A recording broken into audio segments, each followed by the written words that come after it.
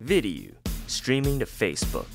All Video products are now natively integrated with Facebook Live. Video devices can now stream to a Facebook timeline or a page. Today, we'll be using Video Pro. Let's get started. First, you want to communicate with your video device. You can do this through the Video app, the web UI, or on the OLED display. Today, we'll be accessing our Video Pro with the web UI. On your video device, toggle down to Network Settings, Wi-Fi. Change your mode to Access Point, AP. This way, we will connect to the Video Pro directly.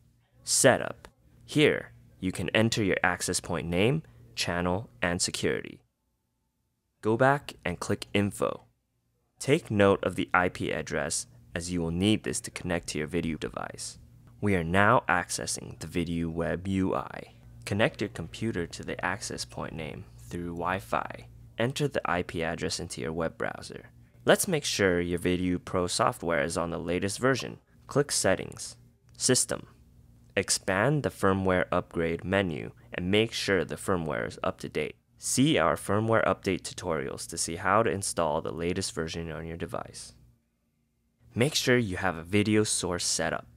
Connect the video source to the Video Pro via HDMI and make sure it is powered on.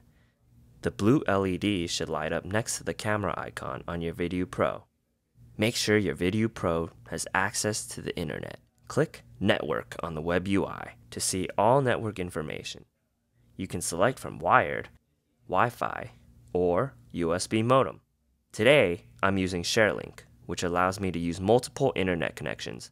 I will be using a hardline Ethernet connection and a USB modem. We will now set up our stream.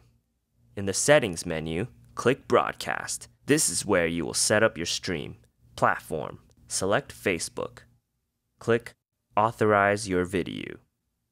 A device code will pop up as well as display a link, facebook.com/device. Click the link, type in your code here, and click Continue. This step is very important as it will allow your Teradek device permission to stream to your Facebook.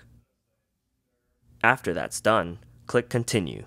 You can now select to stream to timeline or a page under your account.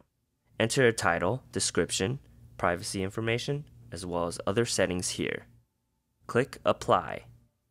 Exit out of the menu. Then, click the green circle button to start the stream. You are now live on Facebook. For further or advanced technical support, visit support.teradek.com. For more information about Teradek, visit teradek.com.